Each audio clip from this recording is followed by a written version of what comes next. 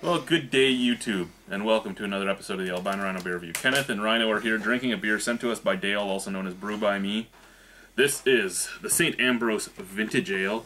The Vintage Ale is an extra strong ale, 10% alcohol, from the McAuslan Brewing Company in Quebec. This is a barley wine by style. It's a vintage of 2011, so I should have probably aged it a little bit longer than I did, but you know what? I only had one bottle. I have to drink it. If I had two, you know, there'd be one in the box in the other side of the basement. I love extra strong ales. You know, like Facts Extra Strong. I love it. I don't think this is going to be like Facts Extra Strong. Well, we'll see. Or Crest. I don't know. I don't do the Colt 45 Crest. I don't do that stuff. But this is a malt, right? Like is that what it is? This is gangster beer. Quebec gangster beer. No. This is like Rock Machine beer. No. Wait, no. I guess they're not gangsters, are they?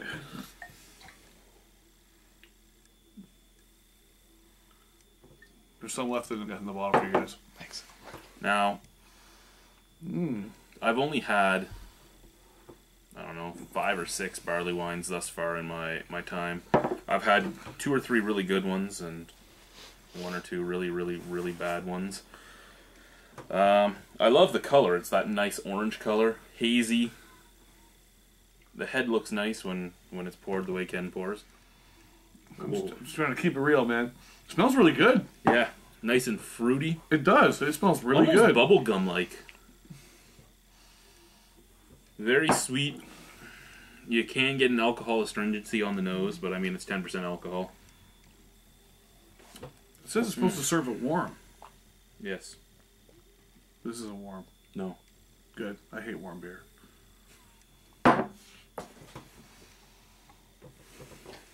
You notice I'm keeping a lot of my hand on it just to warm it up a little bit. Well, no, you don't have to. I'm just saying. Okay, let's drink it. It smells really good.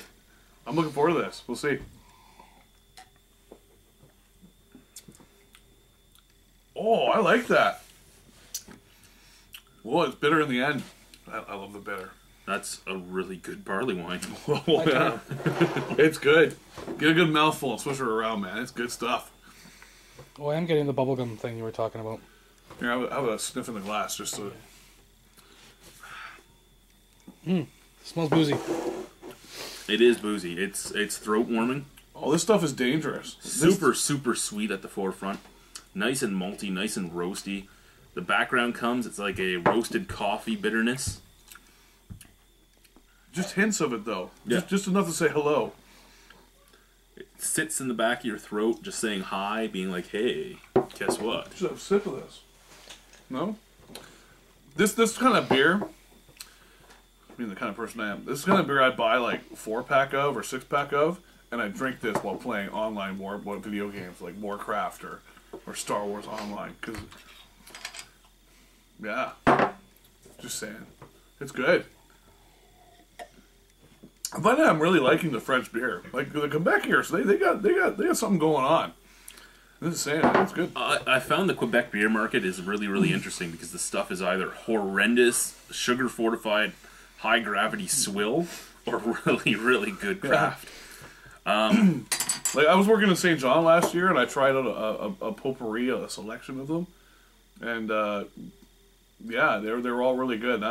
Like Le Cheval Blanc and stuff like that. It was all tasty stuff. White And horse. this- White horse. Yeah, White I love Horse. that No, stuff. It's good, you know. And this is right up there. It's got a griffin on it.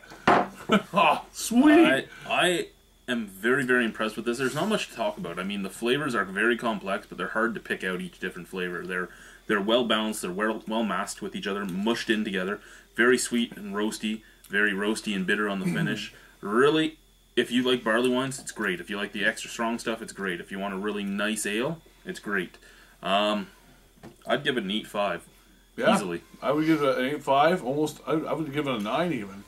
Like I don't even know what barley wine is, but for extra strong ale, 10%. It's tasty. It is good stuff. This is excellent beer. I love it. 8? I'd give it a 9. I'd give it a 9. Barley dance. No, that doesn't count. You gotta remember, you gotta make a barley dance that we all can do in case we give a 9 to something. A barley dance. Yep. Oh, well, we're supposed to remember how these dances work. Yeah. The video helps.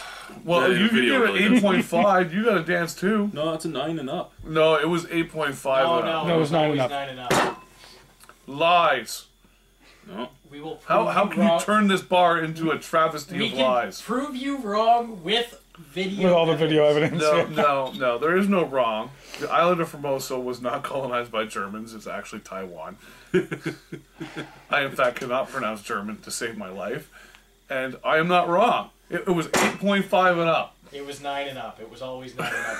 Ken. When you see this, feel free to message on YouTube about how wrong he is. Yeah. It's the going rate, right? Yeah. Barley's like a wheat. All right, so whoosh, like the wind. Is he on camera? Drunk He's on falling camera. over. There we go. Until he went behind Chad, he was. There we go. There Yeah, we that go. was the barley. That was a barley dance. Barley in the wind. Thank you, YouTube. Bye. Love yous.